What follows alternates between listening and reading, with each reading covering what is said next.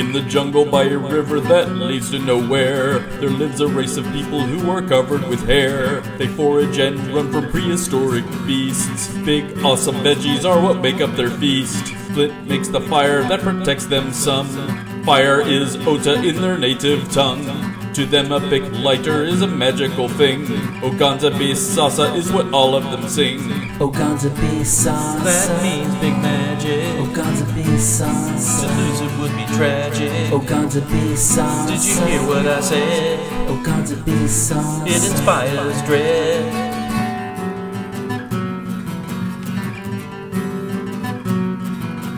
Around this land are crystals that can do many things. Some control the flux of time, some fly without wings. These crystals were designed by another race. Altrusians they were called, they could move time and space. Now they are gone and their ruins remain. The crystals still tell when it's time to reign. The primitives don't understand what they do. They hope big magic will protect them from doom. Oganza Bisasa, That means big magic. Oganza Bisasa, To lose it would be tragic. Oganza Bisasa, Did you hear what I said? Oganza Bisasa, It inspires dread. Oganza Bisasa, Oganza Bisasa, Oganza Bisasa, Oganza Bisasa, Oganza Bisasa, Oganza Bisasa. I gotta say, I think you actually tried to be intellectually honest. I honestly do in this video. And as I watched it, I critiqued and corrected, will correct many of your mistakes. I'm actually a Lamarckian evolutionist, I guess. But evolution is a nasty word. And it's not fact yet, but you treat it as a religion. You treat Darwin as a god and a belief. And I find this very damaging and dangerous to your credibility. If you cannot step back and look at the whole picture, no matter how twisted a view it might be, then you are pursuing a blind faith. Many people said that Stalin was a Lamarckian.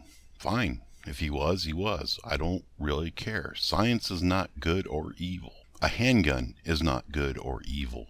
It's the person who's using it is good or evil, no matter their intentions. In your video, you said that Hitler was not an evolutionist. Well, I disagree. He was, and just because you don't agree with that theory or the process of intellectually being honest about it, it makes me see that you are more and more of a cultist, that you believe that your Messiah, Darwin, can do no wrong. He said nothing that was wrong. He said nothing that was contemporarily incorrect at the time of his period. But then you twist that view when it comes to Abrahamic religions, like, let's say, Hebrews, the Christians, Islam. These are different, basically different theologies based off the same root system, as you would say. And I would disagree with that to a point. I think they all have a certain root element, but ideology is not the same. But you do not accept this view when it comes to Darwinism. I find that very intellectually dishonest, and I don't know how you can actually not see that. That is one of the fears of many Christians, I guess, that we see your blind spots, but we don't see our own, you know. So I think it's really good for all of us to take a step back and look at our own views and critique our way of thinking. I have, and for me, Aramaic Christian, we believe that all faiths are intertwined. Even they all have a common factor, like the evolution of language. So did the evolution of belief, and it stems from shamanism. Now we believe that, I choose to believe that Aramaic Christian is the correct one because it's one of the oldest languages out there. It encompasses all belief systems that are around the world, and it has the history of all stemming back to Noah. Aramaic script goes back to the Babylonian, to the everywhere. It just, I find it odd that you cannot accept that there is a creator, which is fine. I don't choose to hate you or to judge you because of your belief or lack of belief. I'm critiquing your critical thinking. And if when we stop critiquing each other on our critical thinking or the evidence that we see, then it becomes a blind faith. You just accept it because I know what I'm saying. You see what I'm saying? Even scientists have blind faith. They believe that evolution is true, so they, then they see what they want to see all the time. I guess that's all I have to say. Let's watch your video now. Thank you very much, everyone. I didn't realize that this event was being hosted by Cthulhuism. I mean, I'm a Godzillist. So, and I'm sure you all recognize this picture of James Randi. All right, so when Charles Darwin published his theory in 1859, it created a schism between those who accept... Yep, come in.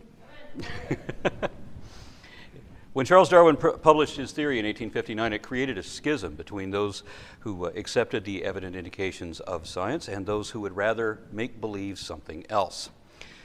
Well, you're not off to a good start. When Darwin posted his findings, quote unquote, he had no evidence to back this up, and it was criticized, yes, by a few people. You're not off to a good start right now.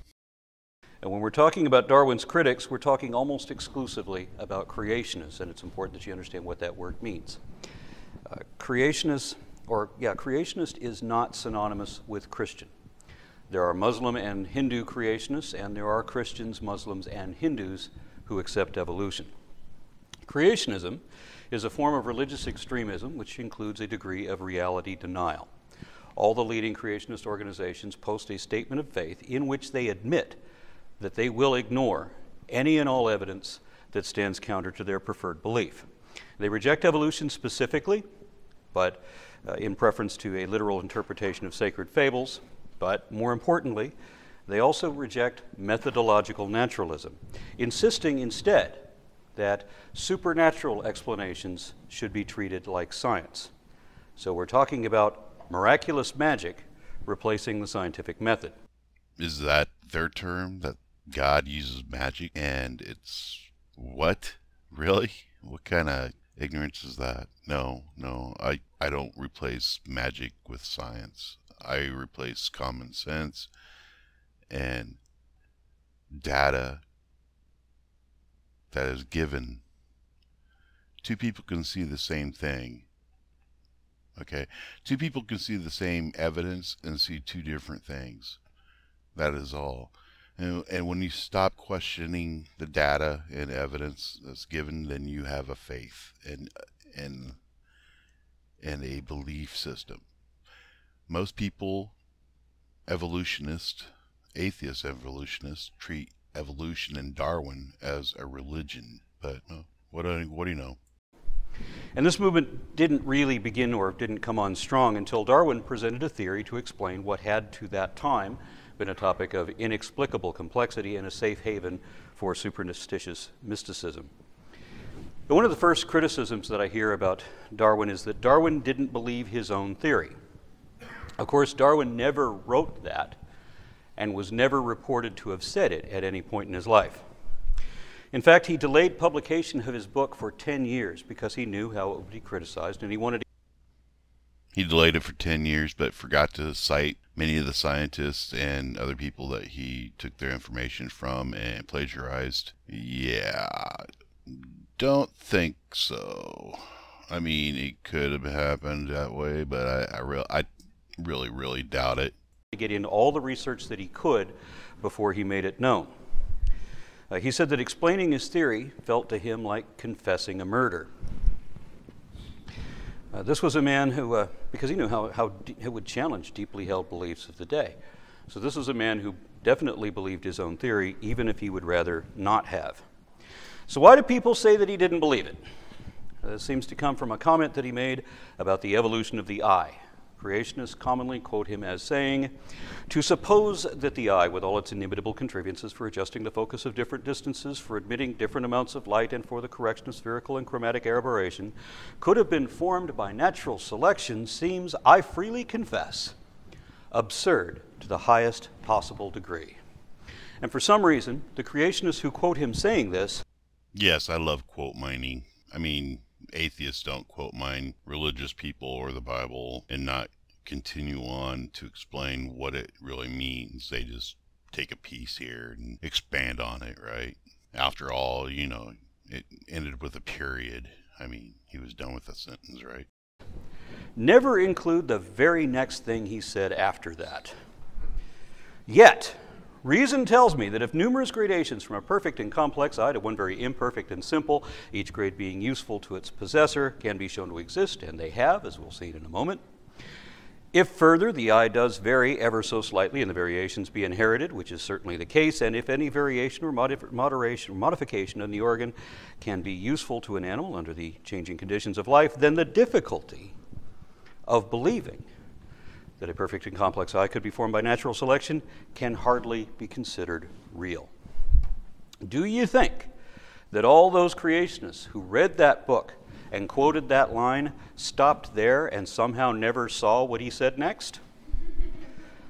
He essentially said, I know it sounds ridiculous at first, but when you think about it. And in fact, he continues, providing 3 pages worth of plausible intermediate stages between human eyelessness and human eyes, citing examples from existing organisms to show that the intermediates are viable. Of course, creationists don't want to know that. They want to believe what they want to believe, and they don't want to know any better, and sometimes they'll even admit it.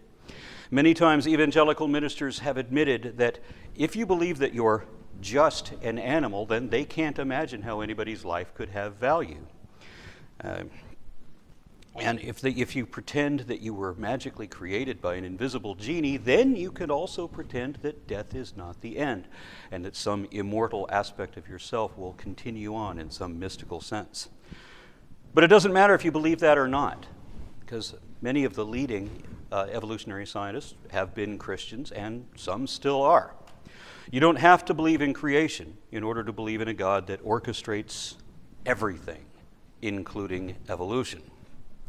If you want to believe that you have an immortal soul, you could still believe that, even if the Bible is nothing but old fables and there is no truth to any religion. There could still be a supernatural, spiritual realm if you really need to believe. And evolutionists still think that Darwin came up with the theory of evolution when it was actually Lamarck. In 1801, he started publishing his theories of evolution and pretty much mirrors Darwin. It almost looks like Darwin copied everything Lamarck said in his book. Believe that. In any case, whether there is an afterlife or not, your life has meaning, both for you and for the other lives yours has touched. There is no argument that you're an animal. That is indisputable, and there's no escape from that fact, but it is hardly fair to say that you are just an animal, as if you have no more potential value than mere meat. I've heard professional creationists argue that if we're just a bag of chemicals, then there's no purpose in living. If you believe in evolution, why don't you just kill yourself? Such people somehow can find no value to human life unless we live forever, which of course would devalue human life. So it's not just unrealistic, but it's a sick and pathetic perspective, and potentially dangerous. But there is a higher philosophy which can accept and appreciate reality as it is without having to alter it to pretend that it's something else. Even if we have no soul and are finite beings, evolving apes such as we can still experience awe and wonder, no matter what Oprah Winfrey says. I'm going to give you the benefit of the doubt that you've met people like that. I think they're talking about morality. If we're nothing more than bags of chemicals and meat, like any other animal, then there's no morality to not use our fetuses, baby fetuses, as experiments in flavor enhancing crystals. You know, taking their bladders out and using their fetuses' bladders to grow flavor enhancing crystals for your food and drink, like Pepsi did. I can prove this. I have no problem proving it. I'll even back it up because I was invested in Pepsi at the time. Where do you draw the line on morality? See, religion has a group mentality of morality. We know there's certain 10 laws that we must follow. You'll point out the other laws in the Bible, and those are not laws of God. They're more like workers' right laws, punishment laws, and some asshole laws created by man. There's only 10 laws that we have to follow, and 7 laws of Noah. We already established a government and court. So I really don't understand your mentality of even bringing this up about Darwin. I mean, this is like you preaching hate. Seems like you're preaching hate about another group and not even talking about Darwin. And now that you understand what the controversy really is, let's look at the evidence. We need numerous gradations from a perfect and complex eye to one very imperfect and simple, each grade being useful to the possessor. And the simplest example of that is a photoreceptive cell as represented in this primitive protist. Even animals that have no brains and no organs can still have very simple eyes, basically no more than light sensors or light receptive cells with a nervous connection. And from there, we can go in a number of different directions.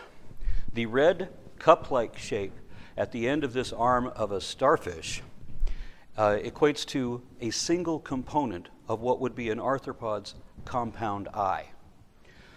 So starfish have 5 very simple eyes looking in all directions, and they are very simple. So if you imagine a duplication mutation, or not a duplication, but a mutation that results in duplicates, you know, if there are multiplicity of these, they will see better. There will be a natural selection for that.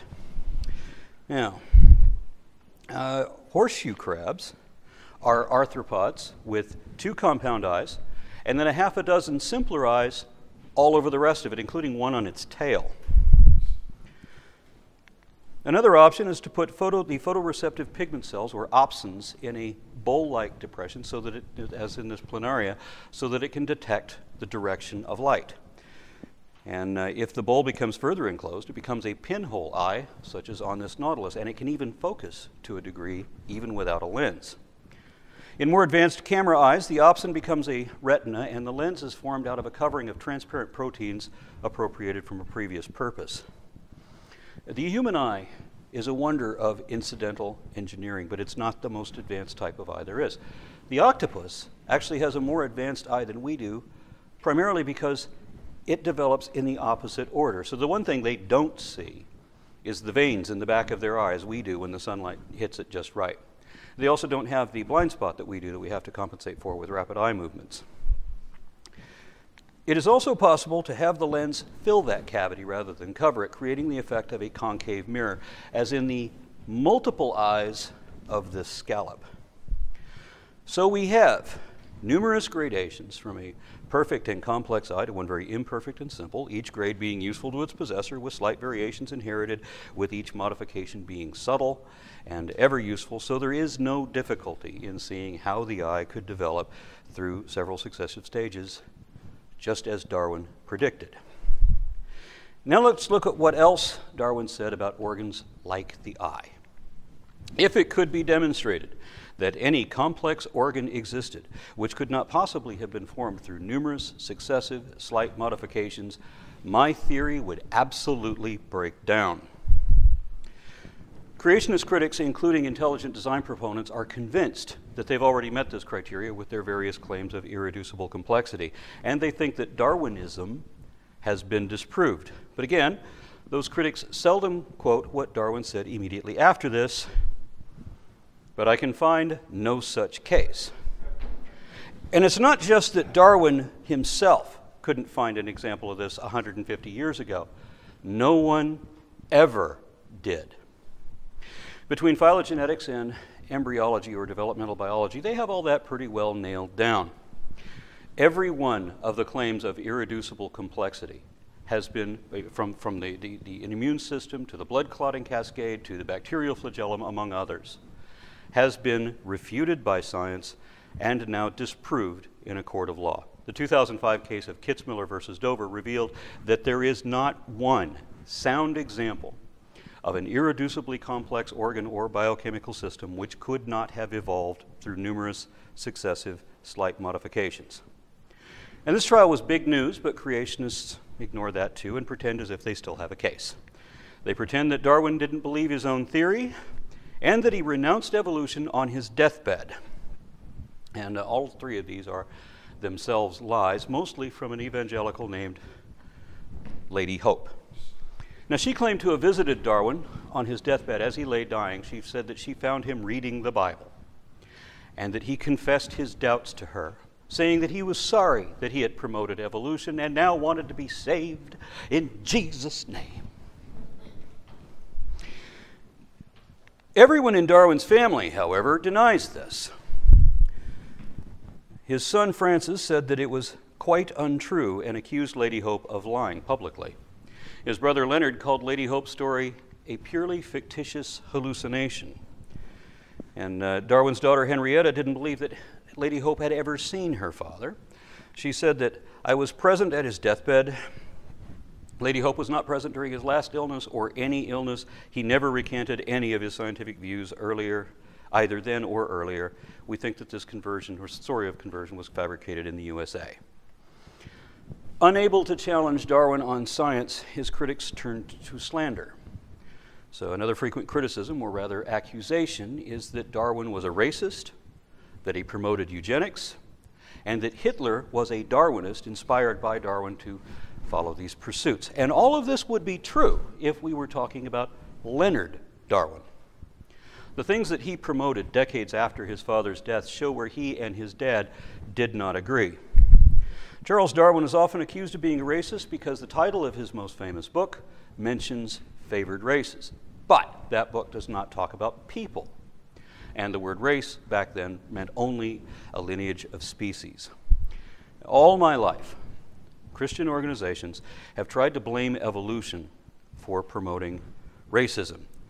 But the fact is that the most racist organizations there have ever been were all religious, fundamentalists, creationists.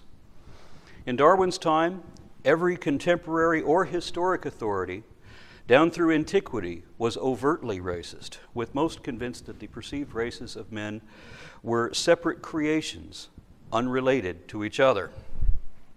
Racism was ubiquitous throughout human history. And before Darwin suggested common ancestry, both religious and irreligious people thought that the various races of men had no common ancestors at all.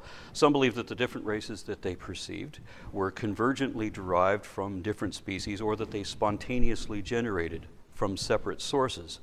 And we heard this from people like David Hume and Voltaire and leading scientists of every age until a few decades after Darwin's death. And creationists proposed other options. Mormons, for example, said that black skin was the mark of the devil, and that black people were descended from the Genesis character Cain. Other people said that Cain found his mystery bride among the apes, and that that's where other races came from. Others believed that God created other races from other Adams that aren't mentioned in the Bible and which predate anyone the Bible mentions by name. And the modern terrorist group known as the Christian Identity hold to the seedline theory.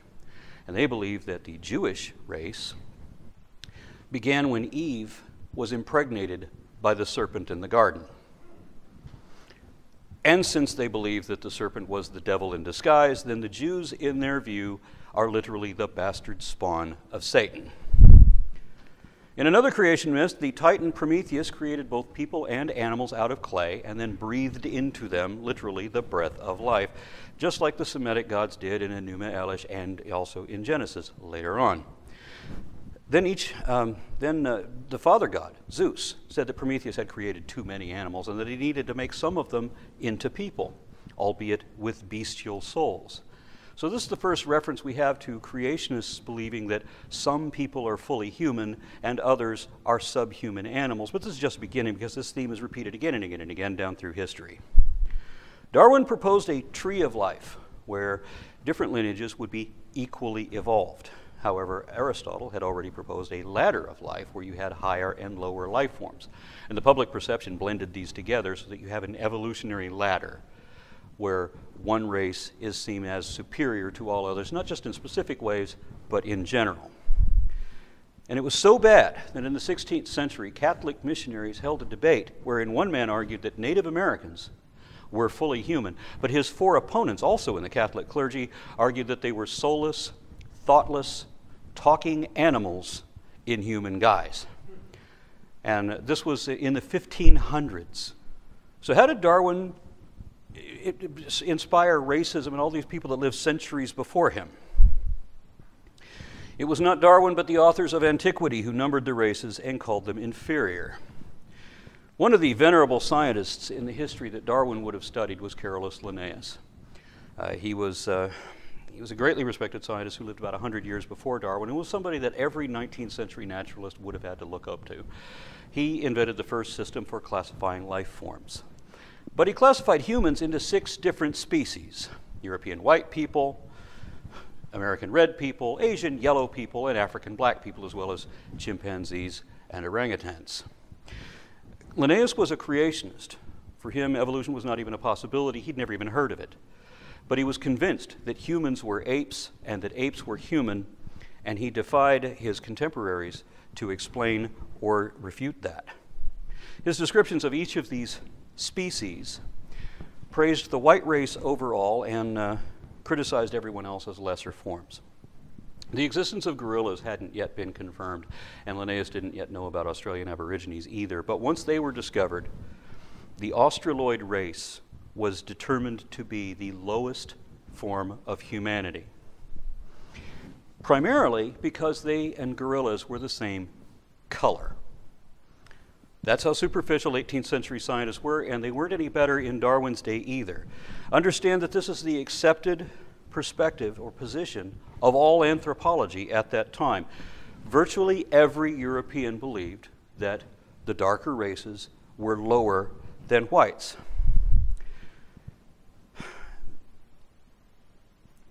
Now remember that Darwin had written several books, each of them very progressive for his time.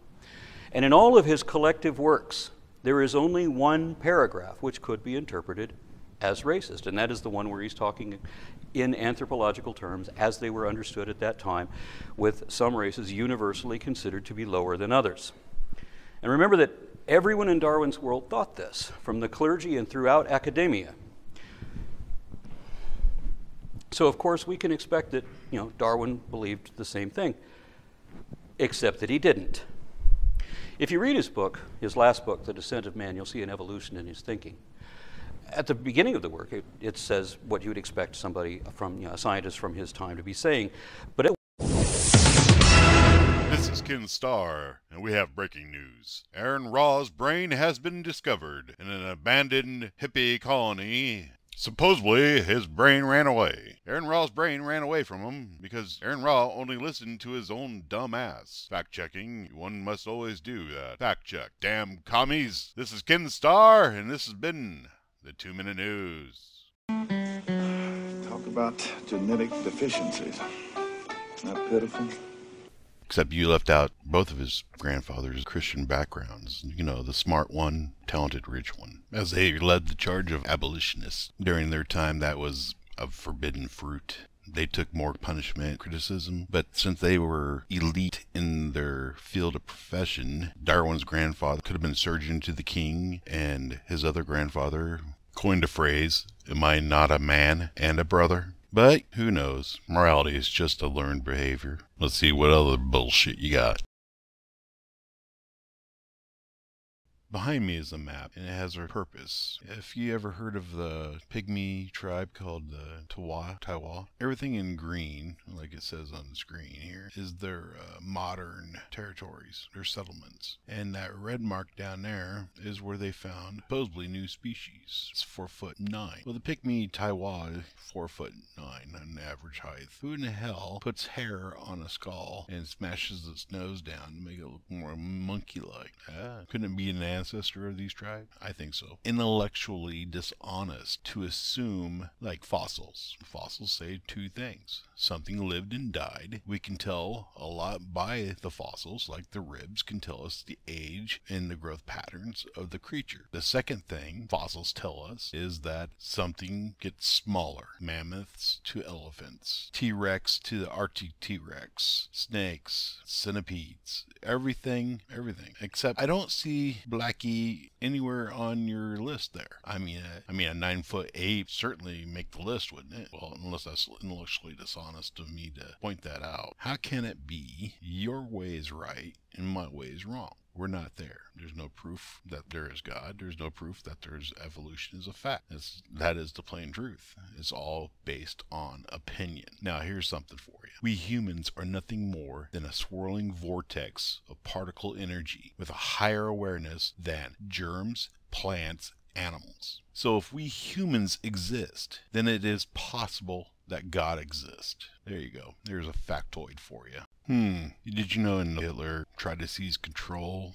Was imprisoned. I think it was March of 1924, Hitler and his other leaders were put on trial. High treason. During this time, he wrote Mein Kampf. Chapter 4, if you ever read it, he goes deeply into Darwin, of both eugenics and Darwin's evolution. Let me read you a couple passages. The strong must rule. It must not unite with the weaker, thus sacrificing its own stature. Only the weakling can think this cruel, and that is why he is weak. A defective man, for if this law did not hold, any conceivable evolution of organic living things would be unthinkable. Page 278. Always struggle. It means to improve the health and stamina of the species, and thus a cause of its evolution. By any other process, all development and evolution would cease, and the very reverse would take place. Page 278.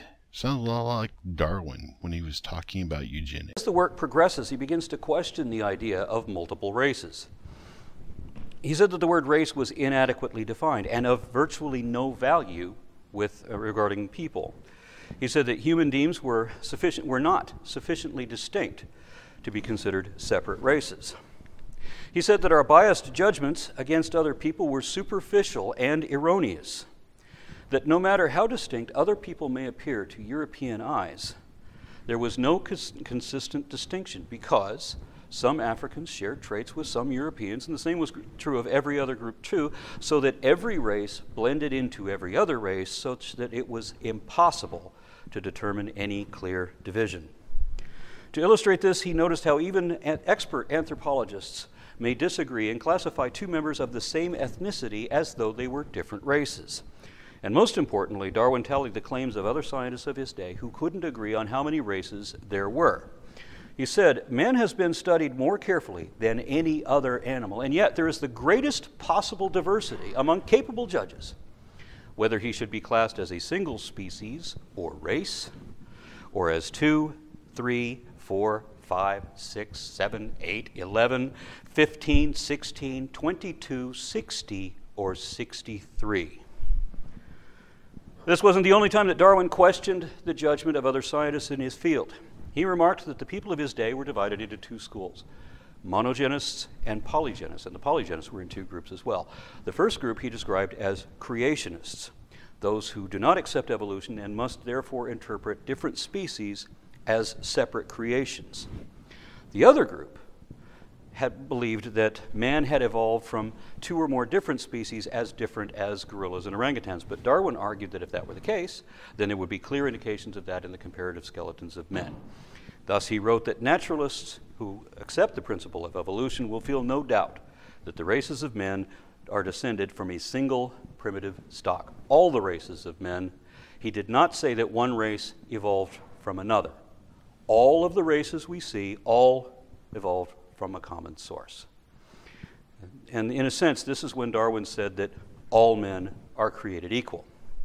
Yet, in 1924, decades after his death, Darwin was accused of promoting eugenics, and Darwinism was blamed for the genocide of Australian Aborigines.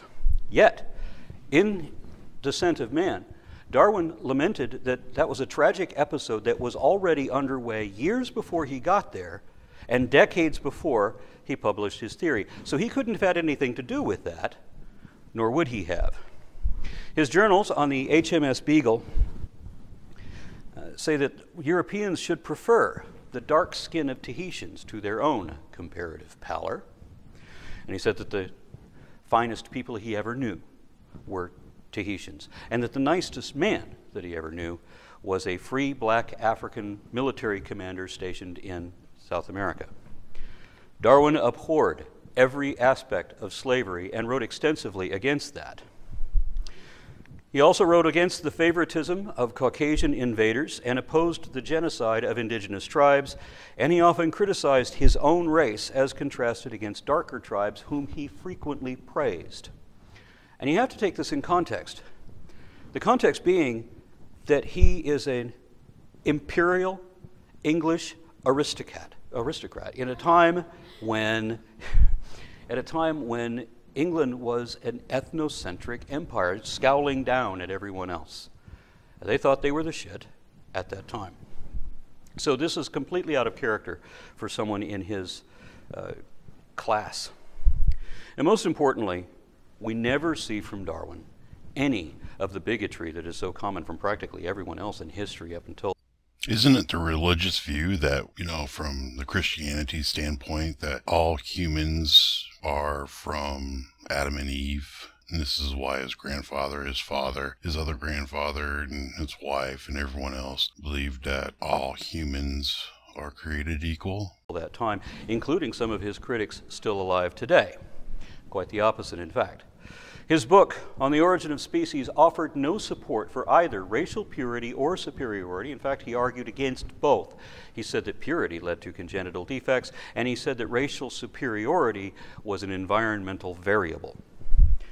So Darwin was neither a racist nor a eugenist, despite all of the alleged links to Hitler.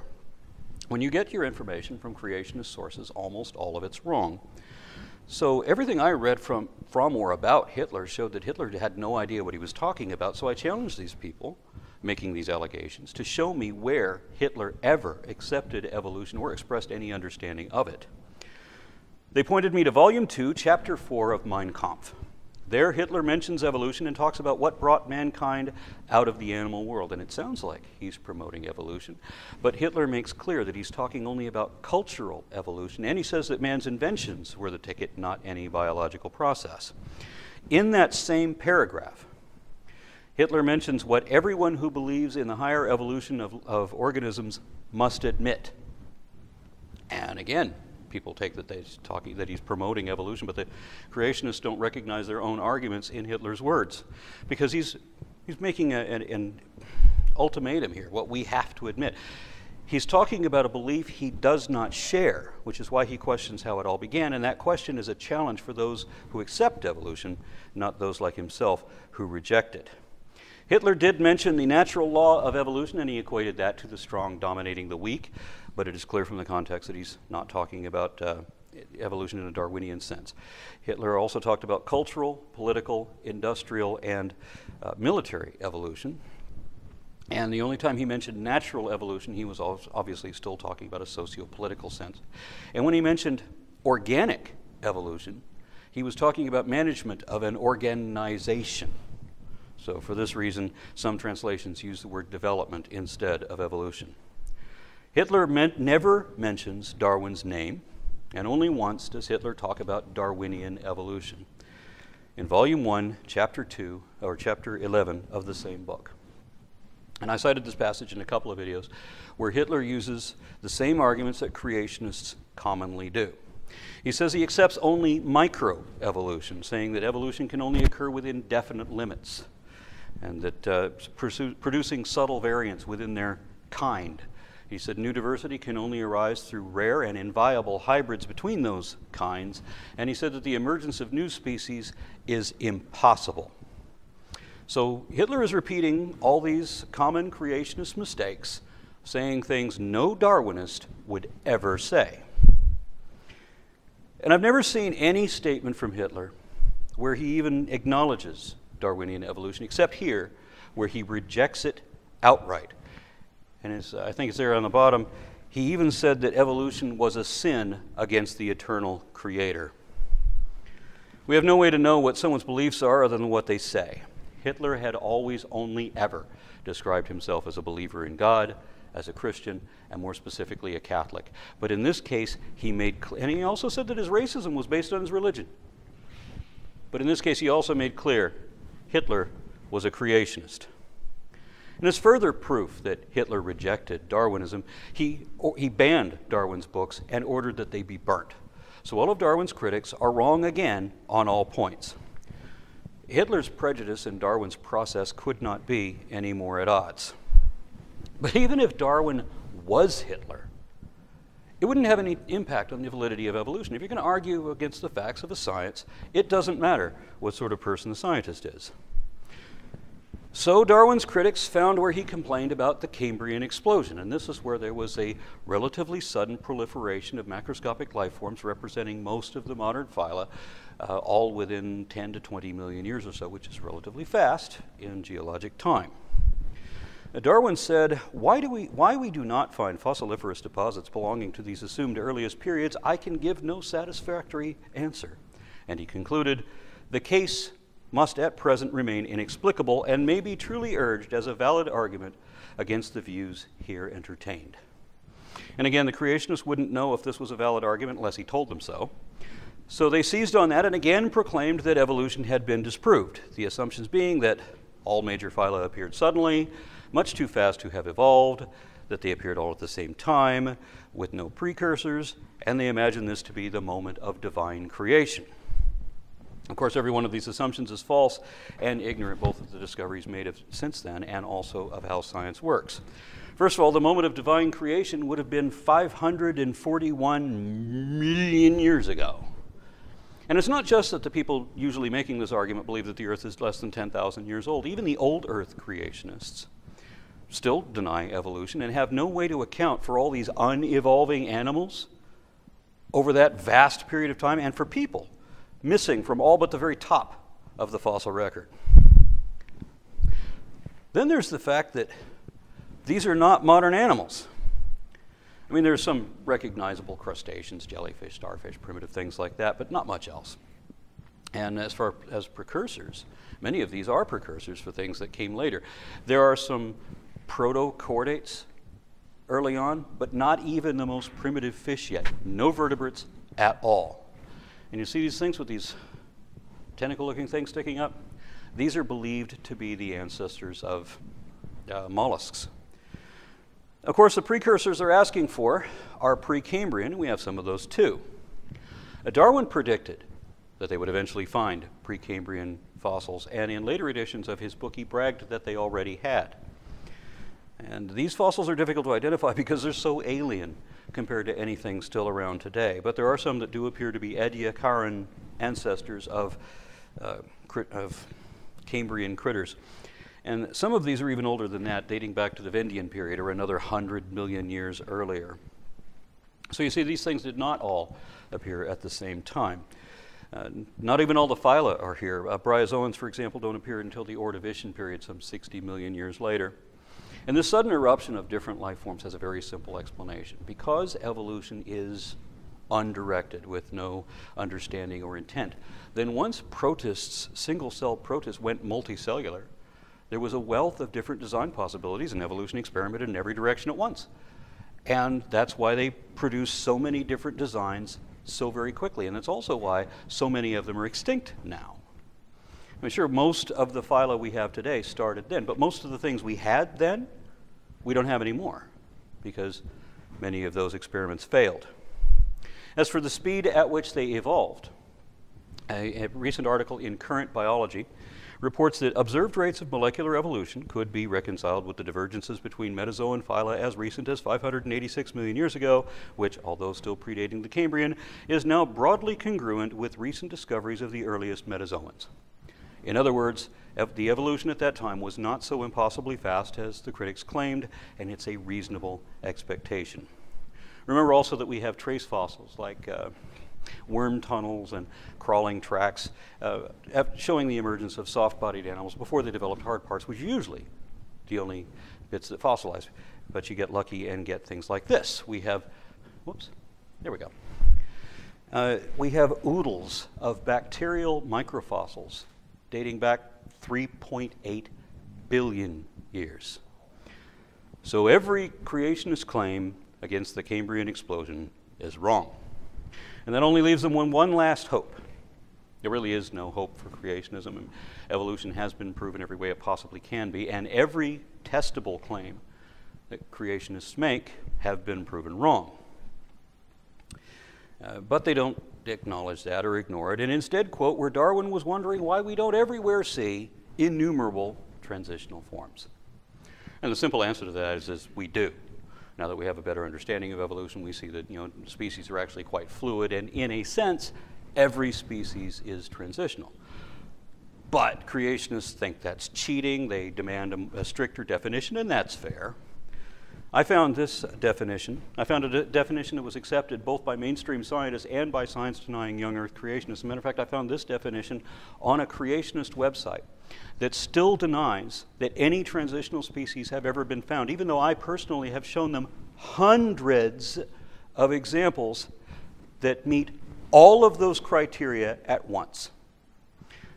They simply refuse to admit it. They know that what they're promoting, that what they're teaching, what they're broadcasting is not true. They simply do not care. Now, when I first got into the creation versus evolution, or CREVO controversy, it was in a moderated debate with an evangelical minister who admitted in writing that he knew that there were transitional species in the fossil record, but that he wanted to teach students that there were none, because he said it was important that they believe that there are none. So he's admitted that he is willing to lie to other people's children, to deceive them into believing something he knows is not true. So this is not about understanding any actual truth or the reality the way it is. This is all about make-believe for whatever deceptive, manipulative reason.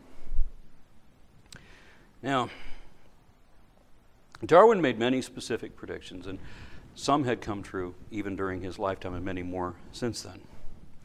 I could make a whole other presentation just on transitional species, so I would rather leave that for the Q&A if anyone is interested. For the moment, I'll only show you one, which is possibly the most important one, at least to some people. The so-called missing link that was predicted in the 1800s and discovered 40 years ago in 1974. The Australopithecus afarensis, now known as Lucy, was only the first of hundreds of her species to be discovered, all dating between 3.85 and 2.95 million years ago. And that's only one species in what is now a functionally complete sequence of over a dozen different species, represented by thousands of individuals discovered thus far, all linking apes with men, although we now understand that men are actually a subset of apes. So that asking for a half man, half ape is about as ridiculous as asking for a half dachshund, half dog. Now, Lucy lived 3.2 million years ago. And one of the curious features about her is the location of the foramen magnum, which is the hole in the bottom of the skull that the spinal cord goes into. It's moved halfway forward in her, the human side from the ape side, meaning that the spinal cord goes in from below rather than from behind, the way it does in chimpanzees and gorillas. This is just one of several elements of evidence that indicate that she was a habitual biped, and that her type had more recently converted to upright walking. So Lucy proved to be a fully bipedal ape whose hands, feet,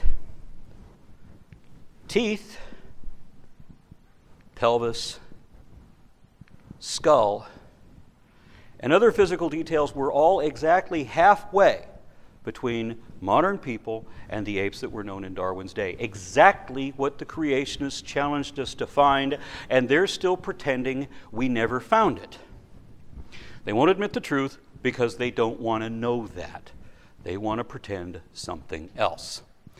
But for those of us unafraid to accept the reality as it is, Darwin's theory has been vindicated as an amazingly comprehensive and cohesive contribution to science with great explanative power, and his creationist critics have done him wrong. Thank you.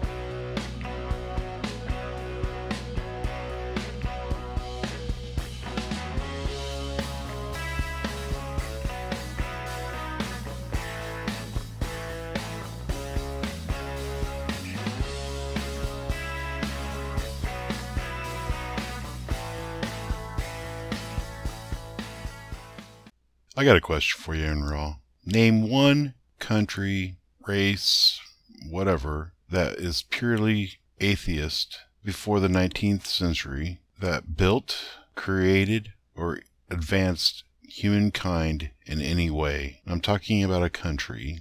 I'm talking about a group. Can you